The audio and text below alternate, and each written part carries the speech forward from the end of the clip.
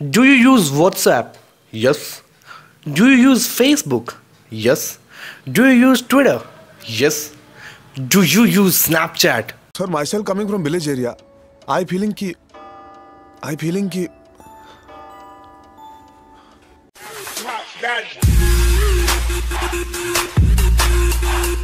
Okay mic test ABBY। Outrage हो गया हर तरफ, सीन तुम्हें समझाऊंगा। आउटरेज हो गया हर तरफ, सीन तुम्हें समझाऊंगा। स्नैपचैट इशू की बारीकियां इस वीडियो में तुम्हें बताऊंगा। फैक्ट नंबर 1, एवन स्पीगल ने इंडिया को बिजनेस एक्सपेंशन के लिए पुअर कंट्री बोला या नहीं, ये एक राज है। किसी एक्स स्नैपचैट एम्प्लॉय ने ये बात क्लेम की है। मे बी ये सच हो, मे बी ये झूठ हो, लेकिन इसका रिएक्शन हर जगह देखने को मिला। Twitter, Facebook, play store, app store, etcetera etcetera. India is a country of love and emotion. हम लोग बहुत ज्यादा इमोशनल हैं। अगर कोई देश के बारे में कुछ बोल देना तो यार दिल पे ले लेते हैं। यहां दूध मांगोगे तो खीर दिया जाएगा, यहां पे दूध मांगोगे तो खीर दिया जाएगा, लेकिन अगर बकवास करोगे तो चीर दिया जाएगा। अब सवाल यह है कि बिना ये जाने कि स्नैपचैट के सीईओ ने ऐसा कहा या नहीं, हमने जो उसकी लंका लगा दी है ना यार हर जगह, क्या वो सही है या गलत? जब भी किसी पे कोई इल्जाम लगता है तो उसको आके सबसे पहले अपनी बात क्लियर करनी चाहिए, क्योंकि बात करने से ही बात बनती है ना यार। लेकिन इन भाई साहब का दिमाग तो मुझे लगता है कि उल्टा चल रहा है। अपनी बात कम्युनिकेट करने की जगह इन्होंने कुछ ऐसा किया जिसे मैं अखंड बेवकूफी डिक्लेयर करता हूं। पहले इन्होंने अपने सारे ट्वीट्स को प्राइवेट कर दिया ताकि कोई पुराना काला चिट्ठा भी खुल के ना आ जाए। उसके 10 मिनट बाद इन्होंने अपने ट्वीट्स को प्राइवेट से प्रोटेक्टेड कर दिया। मतलब जिन लोगों को ये अलाउ करेंगे सिर्फ वही लोग इनकी ट्वीट को देख सकते हैं। फिर अगले 10 मिनट बाद इन्होंने अपने सारे ट्वीट्स ही डिलीट मार दिए और एक ट्वीट को रीट्वीट किया। और मजे की बात तो यह है कि उस रीट्वीट में इस प्राणी ने फिर से इनडायरेक्टली इंडिया को नीचा दिखाया है। यार मैं थोड़ी बहुत साइकोलॉजी समझ लेता हूं, इस इंसान का माइंडसेट बताता हूं आप लोगों को। मुझे ऐसा लग रहा है कि ये इंसान सच में इंडिया को कुछ भी नहीं समझता, हल्के में ले रहा है ये हमें। क्योंकि अगर ये सच में सही होता और इसने कुछ भी नहीं किया होता तो आके क्लैरिफिकेशन देता ना यार, आके बोलता कि ये सब कुछ जो भी क्लेम किया गया है सब कुछ झूठ है, बकवास है, मैंने ऐसा कुछ भी नहीं किया। ये तो उल्टा अपने ही पुराने सारे ट्वीट्स को डिलीट कर रहा है, यानी कि चोर की दाढ़ी में तिनका। अब आप लोग नोटिस करना कि मैं कोई इल्जाम नहीं लगा रहा हूं किसी पे, मैं बस ये बोल रहा हूं कि चीजों से वही इंसान भागता है जिसको डर होता है कि उसकी गलती पकड़ी जाएगी। चलो खैर, इस बात में कितनी सच्चाई है ये अलग मुद्दा है, लेकिन मुझे इस बात का दुख है कि कुछ लोग इंडिया को हमेशा शुरू से ही अंडर एस्टिमेट करते हुए आए हैं, हल्के में लेते हुए आए हैं। कोई भी इंसान, देश या कंपनी अगर ये सोचती है कि इंडिया एक गरीब देश है तो एक बात याद रखना, 125 करोड़ हैं हम। 125 करोड़ हैं हम। पूरी दुनिया का फैसला कर सकते हैं। इनके बाजार बंद हो सकते हैं हमारे कारण, इनकी दुकानें बंद हो सकती हैं हमारे कारण। ये अपने देश की पावर और यूनिटी ही तो है कि एक दिन में स्नैपचैट की रेटिंग कहां से कहां गिरा दी यार। कुछ लोग सोचते हैं कि इंडियंस बस ऐसी चीजों के लिए ही यूनाइट हो सकते हैं, बाकी काम के मुद्दों पे नहीं होते। तो सुनो ना, इंडियंस सिर्फ एक ही चीज पे यूनाइट हो सकते हैं और वो है इंडिया, भारत, अपना देश।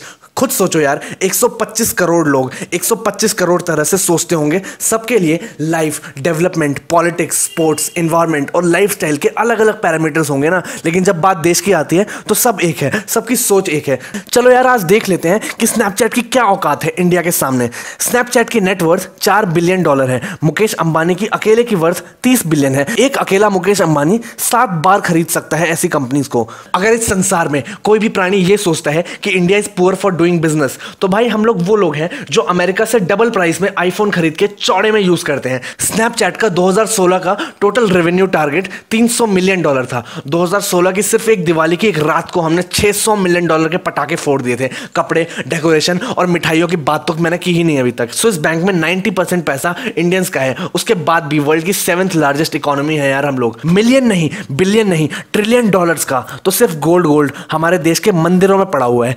दुनिया की सबसे giant companies Google, Microsoft, Amazon, Alibaba India में मोनोपोली करने के लिए लगी हुई हैं, पैसे इन्वेस्ट करती जा रही हैं, दिमाग लगाई जा रही है। अगर इसके बाद भी कोई गलती से ये सोच रहा है ना कि India is not good for doing business, तो उसको बोलो कि मुकेश अंबानी से बिजनेस की क्लास लेके आए। अर्ज किया है कि हमारे पास दुनिया की तीसरी सबसे बड़ी है सेना, हमारे पास दुनिया की तीसरी सबसे बड़ी है सेना। हमारे देश को हल्के में गलती से भी मत लेना।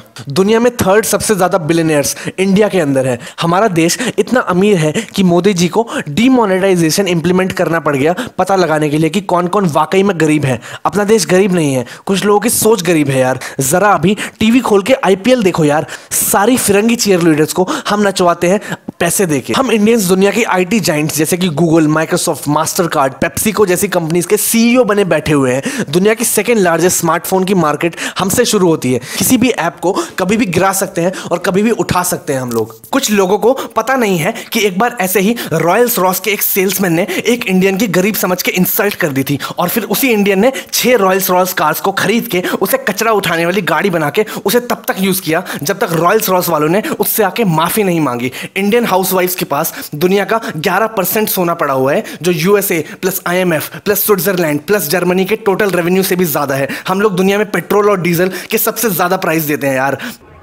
उसके परदादा ने कोई और इंडिया देखा है, असल इंडिया की सैर करवाते हैं उसको।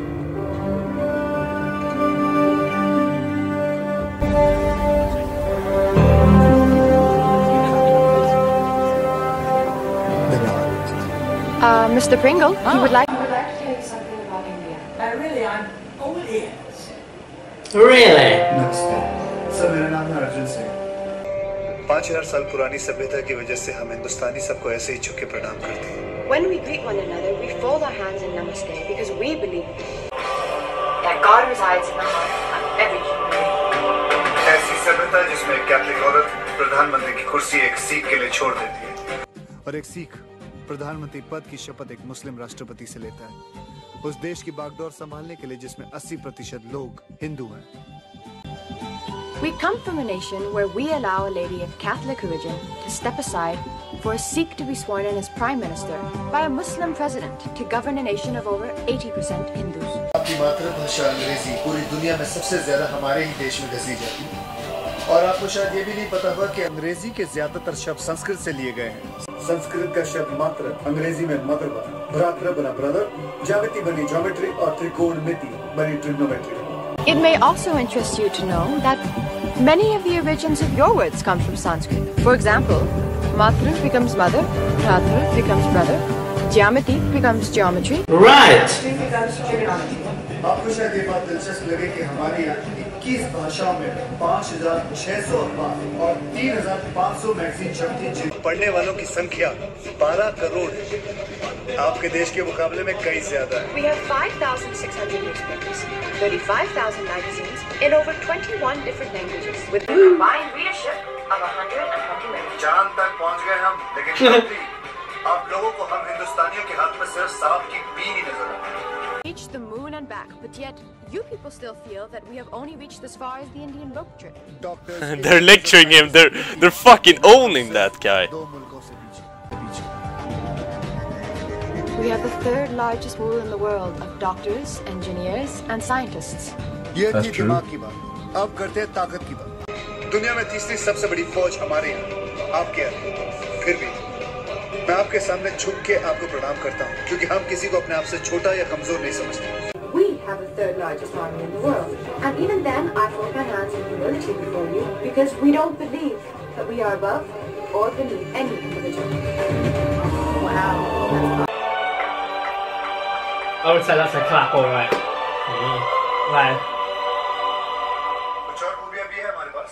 जानने के लिए मैं मनोज कुमार की पूर्व और पश्चिम की DVD आपको भेज दूंगा। इन्हें दे देना। Namaste. That was awesome. Oh man, I was feeling proud even though I was living in India. Right? Like, yo.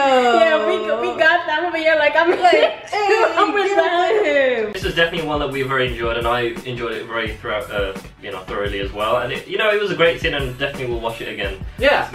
That was some interesting stuff right there. That was a solid speech right there. This is why you're supposed to be proud to be Indian. I mean, that guy was just a racist.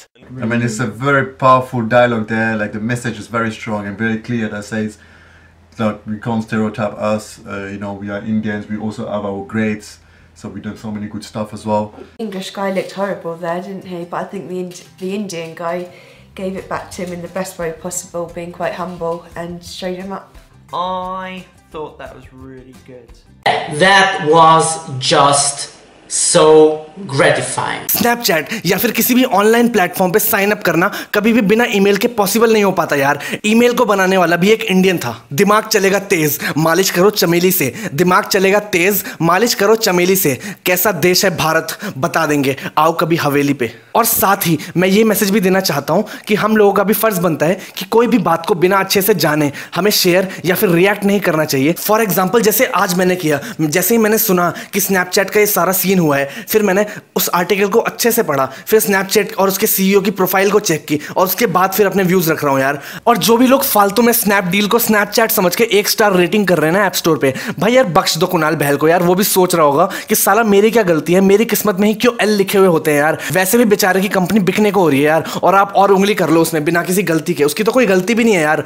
अपने भारत के पास बहुत कुछ है, we are great. Talent की, brain की, market की, creativity की, किसी भी चीज की कमी नहीं है यार। बस गलती ये है कि हम खुद पे बिलीव नहीं करते कि हम भी कुछ कर सकते हैं और बेकार के ट्रेंड को फॉलो करते रहते हैं। बस कुछ लोग बस वेस्ट की चीजों को आंख बंद करके कॉपी पेस्ट कर रहे हैं यार। एक बात बताओ, जिस देश ने दुनिया को जीरो दिया, मेडिकल साइंस दी, एटम का कॉन्सेप्ट दिया, सभी लैंग्वेजेस का बेस यानी कि संस्कृत लैंग्वेज दिया, आज से 100 साल बाद अगर हम उस देश का इतिहास पलट कर देखेंगे तो लोग क्या बोलेंगे कि हमने पिछले 100 सालों में क्या किया है, बस कॉपी और पेस्ट मारा है वेस्ट का। नहीं यार, अब कुछ करना पड़ेगा। और अगर सही में मिर्ची लगी है ना आप लोगों को कि यार ऐसे कैसे कोई हमें गरीब बोल सकता है या फिर बैकवर्ड या कुछ भी बोल सकता है, तो प्ले स्टोर पे जाके 1 स्टार रेटिंग मत दो यार। ऐसा कोई काम करो कि बजे बस अपने नाम का डंका। मेहनत करो इतनी कि सबकी लगा दो Lanka. This was AB viral signing off.